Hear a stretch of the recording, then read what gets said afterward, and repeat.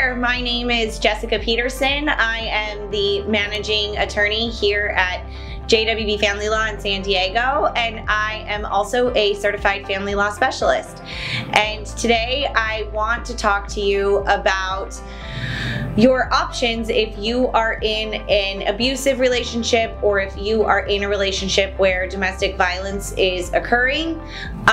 First of all, if you are in a situation where you are immediately in danger, your children are immediately in danger, your very first call should be to 911 to protect your safety, your children's safety, and if your children are involved, you are likely also going to want to call Child Welfare Services to make a report. But once you either have called 911 and someone has been arrested, or there's maybe a criminal protective order in place for a couple of days, you have a couple of options about how you proceed with a domestic violence temporary restraining order through family court. And so the first option is to contact an attorney. An attorney can assist you in preparing the forms, preparing your declaration, and getting that restraining order filed with the courts.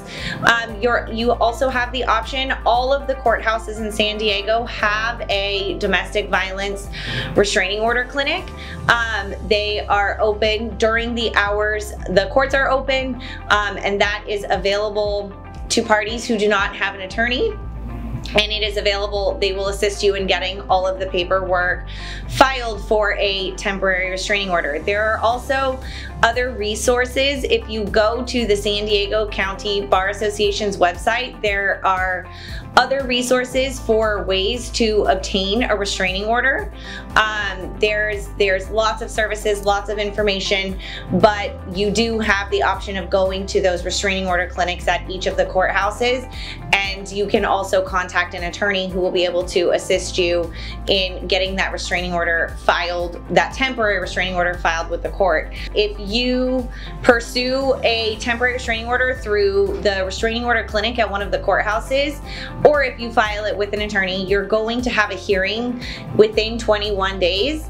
And so if you have filed a restraining order through the clinic at the courthouse and you have a hearing and you have questions about how that hearing is going to go, you want representation for that hearing, please contact our offices.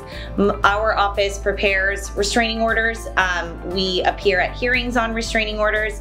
And so if you are in a situation where you have either already filed a restraining order or you would like to proceed with filing a restraining order, please do not hesitate to contact our offices. We are here and ready to assist.